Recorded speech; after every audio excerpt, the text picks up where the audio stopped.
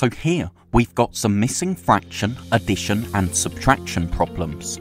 And although these are fraction problems, we do the same thing that we do with missing numbers for whole numbers to find our missing number or our missing fraction.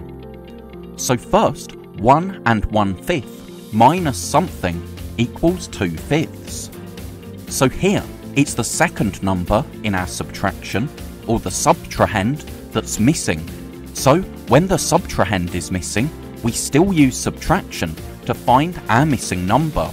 So we need to work out 1 and 1/5 minus 2/5, and that will give us our missing fraction. But if we only have 1/5, we can't take 2/5 away. So we need to change 1 and 1/5 to an improper fraction. That's 6/5, because 1 times 5 is 5, plus 1 is 6, and the denominator stays the same. So now we can subtract 2/5, the denominator stays the same, and 6 minus 2 is 4. So our missing fraction is 4/5. Now something minus 3/7 equals 5/7. So this time it's the first number or the minuend of our subtraction that's missing. So remember, subtraction problems can be read backwards as addition problems. So to find our missing fraction, we need to add 5/7 and 3/7. When we're adding fractions, we keep the denominator the same, and 5 plus 3 is 8. So as an improper fraction, our answer is 8/7. But we can turn that back into a mixed number by dividing. 8 divided by 7 is 1 remainder 1. So our fraction is 1 and 1/7, because 1 times 7 is 7, plus 1 is 8, and the denominator stays the same. Now something plus 5/6 equals 1 and 3/6. So whenever we have a missing number in an addition problem, we always use subtraction to find our missing number. So we need to work out 1 and 3/6 minus 5/6 to find our missing fraction.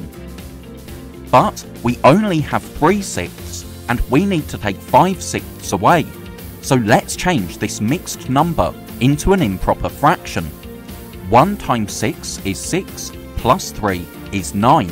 So as an improper fraction, we have 9/6, because the denominator stays the same. So now we can subtract 5/6. The denominator is still 6, and 9 minus 5 is 4.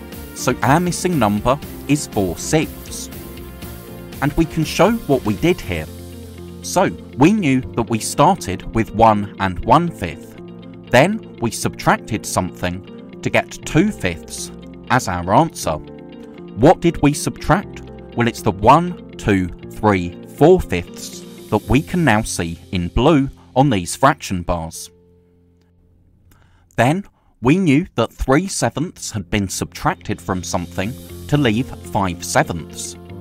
If we show the 3/7 that must have been subtracted in blue, we can see that the total at the start must have been 1 whole, because we have 1 whole fraction bar coloured in, and 1/7.